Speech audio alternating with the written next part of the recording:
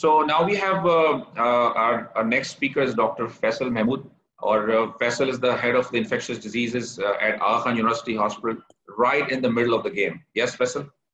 Uh, and you know, you sit with the Chief Minister's team with Dr. Bari. So you have the finger on the pulse, you are a clinician, and I'm sure that AKUH is receiving probably one of the largest numbers of COVID patients. So, Faisal, जैसा कि Dr. Saeed ने भी जिक्र किया है कि testing, and I had actually, you know, written down कि how much testing, and again, keeping all the factors in mind, keeping that we are in Pakistan, not in Germany or not in Sweden, although we would have loved to see everyone being tested. So, how much testing is good numbers? एक बात. दूसरा ये कि जो diagnosis है COVID-19 carriers and disease state की, so how do you go about that? Or IgG and IgM antibodies के ऊपर we've heard a lot. So you know, being an infectious disease person, एक मैं देख रहा हूँ कि home testing kits probably are now available in the West. So are those good enough? Are we getting those in Pakistan? और जो मेरा ख्याल है कि बहुत important चीज़ है वो है अभी recently अलहमदुलिल्लाह उसके ऊपर हमारी SOPs आ गई हैं. But I think a lot of us are not sure कि क्या dead bodies जो कोविड पेशेंट्स की होती हैं क्या वो उतनी ही खतरनाक नुकसानदेह हैं क्या वो उस वायरस को इमिट करती हैं और what are the SOPs? So a lot of these questions in one, please. So some of these are very easy answers. How much testing, the more the better. You know, जितना आप test करेंगे उतना exactly जैसे doctor Saeed ने बोला जितना आप test करेंगे उतना you'll be able to control the infection. And so there's no magic number. Okay, this is the number that we need. The more testing you can do, the better. But obviously, testing has its own limitations, its own issues, and it's increasing testing capacity is not very easy. It's not कि आपने kits मंगवा लिए तो आपकी testing capacity बढ़ जाएगी. Each step in the testing cascade has issues from sample collection and who can do the collection to the collection material, the BTM, the swabs, the transport to the labs. Even labs you may have enough kits available, but there is a limit of how many you can do in a given day because it takes time to do this. And also, uske saath saath karega kaun, uski training. So there's a lot of steps in between testing capacity बढ़ाने के. Then her test capacity बढ़ाने के steps पे we're working on different levels कि इसको कैसे बढ़ाया जाए. For example, collection को ज़्यादा आसान करना, BTM जो उसका transport media उसको making it within the country, making the swabs within the country, which have become very difficult to get now. इसी तरह से kits को improve करना, pool testing करना ताकि आप you can test more people with the same kit, for example. So there are many ways to increase the testing capacity. It takes time, but आपका simple जवाब ये है कि the more you test, the better. जहाँ तक test के ताल्लुक है, when you talk about IgG, IgM, so remember these are serological tests, and इसके अंदर we're obviously looking to see has the body developed sort of immune reaction to this क्या, and because as Dr. Said ne sort of alluded to थोड़ा सा briefly, we don't know this immune reaction, is it neutralizing or sterilizing? In other words, क्या अगर आपने develop कर भी लिया है, is it able to fight the infection? Not, but we can use this for diagnosis. मगर इसके भी there are issues. The kits जो आगे the home kits या जो rapid testing, they do have sensitivity, specificity issues. You can get false positives, false negatives. बहुत सारे मुख्तलिफ एग्जाम के kits हैं, and they are all of different qualities. And then remember, this will not be able to diagnose an infection जो कि आपके पास आ जाता है. अगर आज मेरे पास आता है या 2 दिन से बुखार है, I can't use this. It takes 7 days. So generally for now, WHO says that use these for seroprevalence, the community में देखने के लिए what sort of rates you're having in a community, but not so far for clinical diagnosis per se. Obviously ये चीजें change होती रहती हैं, हो सकता है in the next week, 2 weeks, 3 weeks this may change, but for now we say कि just use it for seroprevalence. फिर आपने डेड बॉडी की बात की, बीच में एक और बात की थी जो मैं भूल गया हूं, मगर आपने डेड बॉडी की बात की थी. And dead body is actually simple. Dead body का सिंपली ये है कि dead bodies are not considered very infectious. तो the virus is not actively coming out of the body. The person is not obviously talking or breathing. मगर चूंकि we know this virus can spread contact से, so अगर virus की चिपका हुआ है and you touch it, it could be on your hand, and then if you touch it on you. So इस तरह में then what we now recommend is if you just disinfect the body immediately after death, जो orifices हैं उनको हम block कर लें ताकि virus निकले ना. and then you can do the normal rites जैसे कि आप normally करते हैं. So you don't have to really do all sorts of other things and normal burial and everything. And इससे बहुत फर्क पड़ता है because ये बहुत मुश्किल हो गई थी. People would hide deaths, people would not come to the hospital. या अगर symptom थे भी तो बताते नहीं थे because they'd say कि भाई body उठा के ले जाएंगे, we won't get a dignified burial, which is I think very important.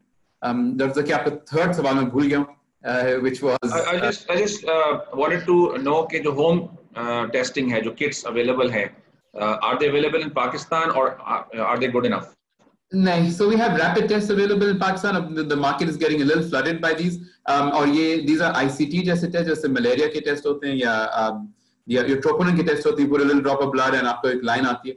But they do have issues with sensitivity, specificity, and generally, I mean, you could conceivably think of a testing algorithm जिसमें आप डालें. But for now, we are recommending not to use this primarily as a method of diagnosis. Okay. आपके जवाब से जो है ना बीच में आपने साइंस की बात की, and last week we had a similar webinar with Faisal Sultan from Shaukat Khanam and Dr. Zulfikar Bhutta from Toronto and Paul Barish from Chicago. And Faisal said one thing, responding to a question, and he said कि जी हम government साथ काम कर रहे हैं, and the government expects us to have an evidence-based, data-based, data-driven response and science-based. But he said that there's another problem. He said that but the science keeps changing. And जैसे आपने बात की कि आज जो हमें पता है, जिसको हम साइंस कह रहे हैं, अगले हफ्ते वो साइंस नहीं रहता. Again, swiftly moving to Faisal. एक तो Faisal मैं चाहूँगा कि आप भी इसके ऊपर थोड़ी सी रोशनी डालें, क्योंकि again आप you sit with the policy makers, तो आप देख रहे हैं कि वो क्या सोच रहे हैं. और जो apparently हमें नजर आता है कि Sindh government is quite lockdown, focus as opposed to the rest of the government. But again, मतलब है कवाकिब कुछ नजर आते हैं, कुछ हमें नहीं पता, अल्लाह सुब्हान तआला बेहतर जानते हैं. बट आप वहाँ बैठे हैं और मैं चाहूँगा कि इस पे भी बात करें. और जो डॉक्टर टीपू ने भी बात की, बल्कि सोहेल भाई ने भी, is there an anti cytokine therapy है, कन्वेलेसेंट प्लाज्मा ट्रीटमेंट की हम बात कर रहे थे. तो अगर आप बहुत ही जल्दी से हम इस पे बात करते हैं और वैक्सीन के ऊपर, कि is vaccine the only solution, क्या यही एक चीज रह गई है? मैं खुद इस पे बहुत ज्यादा बिलीव करता हूँ और लोगों से बात करता हूँ कि हमें we need to build our immunity. So doctor Tipu ने बहुत ही, I think was a brilliant run down, जो कि हमारे लिए बहुत मुफीद होगा. So all of that, Faisal, if you can summarise. Okay, so I'll be brief with some of these things. So एक दो चीजें, just to pick it up from where Dr. Said left off. So so you're right, we do not have a central command center for the beds. But luckily, at least Sindh mein is now established. So there is a dashboard now. Beds are being, we know beds kahan hai, and it is linked to the ambulance service also. So as soon as patient needs a bed, we know which beds are empty and the patients are moved there. So there is something which has happened, and I think we should also focus on the positives that have happened because of Corona.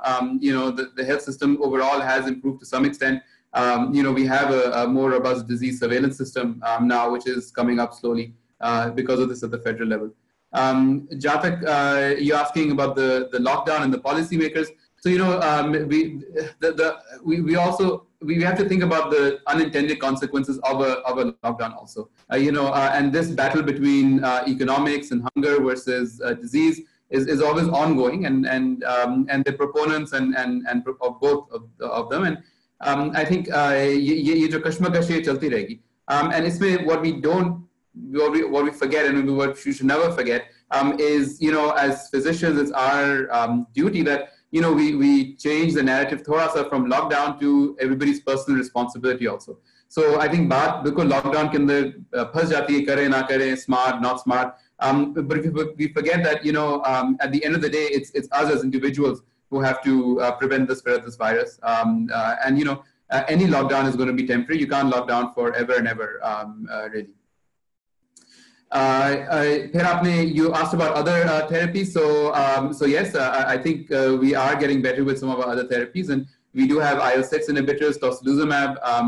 Anecdotally, we've had good response, especially if you're seeing a cytokine storm happening. Exactly how to quantify it, kitna response hai. that we're actually looking into, and hopefully we'll have some hard data very shortly on this.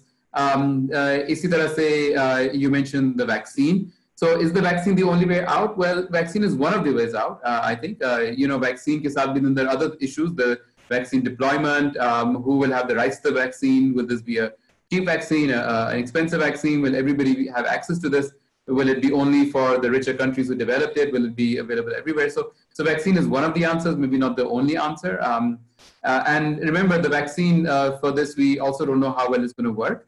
Immunity for the coronaviruses generally are not protective. I just said they're not sterilizing. So they may prevent severe disease, which is also a good thing. And maybe we target those in case and you expect severe disease to happen. So I think that's pretty much all that you'd asked. And I quickly ran it down because of I know we're short of time. So, and we will come back to you for the last, take-home messages. So, आप सोच के रखिएगा जो आप message देना चाहते हैं. And obviously, our audience is essentially physicians or healthcare professionals. Faisal, if you can, tell us what has COVID-19 taught physicians, researchers, health policy makers, and governments? Just one or two lines. Just one line, that it's taught us to keep on our toes. Actually, things change so rapidly that, in the time of COVID-19, now I was looking at an article a month old and I was like, "Ye to bahut purana ho gaya." It's old news. So I think it's helped us. It's taught us to keep on our toes, to keep our minds open, to have the humility to change what we've said maybe a month ago and re-say what we have. And it's been an experience, and it still is an experience. And hopefully, inshallah, we'll all come through with this safe and sound. Inshallah. Thank you, Faisal. मैं आपका formally शुक्रिया अदा कर दूं before you leave. And हम अपना continue करेंगे. So jazakallah khair. And we will have you again in our webinars. Very useful conversation with you. And thank you so much for having me. Thank you. And I'm so sorry I have to leave. Thank you so much. Thank you.